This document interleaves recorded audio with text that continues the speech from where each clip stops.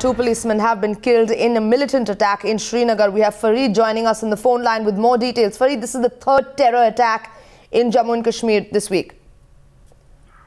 Well, yes, this time around, a militant struck in the Pampore area. It's a place in the Avantipura district in the outskirts of Srinagar, and their target was Dr. Jalal.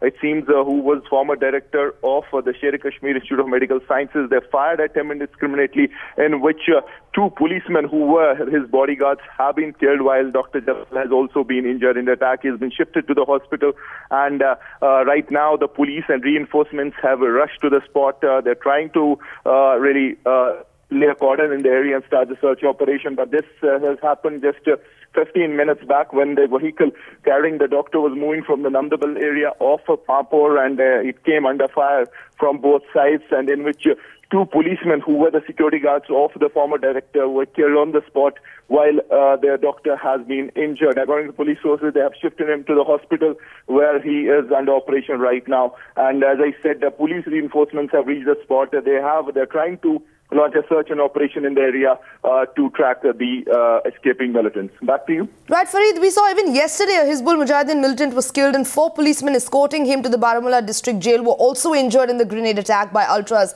in the valley.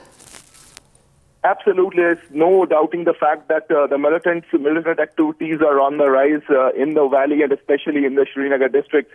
And in fact, yesterday's attack was the third in less than a month in Srinagar, starting from the killing of 2 cops in the Hari Singh High Street area, then the deadly attack on the army on the bypass, which led to the killing of 8 army men, and then yesterday there was this grenade attack in Batmalu where 4 policemen were injured and an inmate under trial, Hizbul Mujahideen militant was killed. And then now, today, in fact, this attack in the outskirts of Srinagar in the Pampore area, where militants fired indiscriminately at the vehicle of Dr. Jalal, was a former director of Sher-i-Kashmir Institute of Medical Sciences. And in fact, the intensity of the gunfire was so much that 2 of those policemen who were acting as his bodyguards were killed on the spot, and they even didn't get the time to retaliate, while Dr. Jalal has been injured. According to police sources are telling us that the target, of course, was the doctor, and in between the policemen who were guarding him were killed trying to protect him.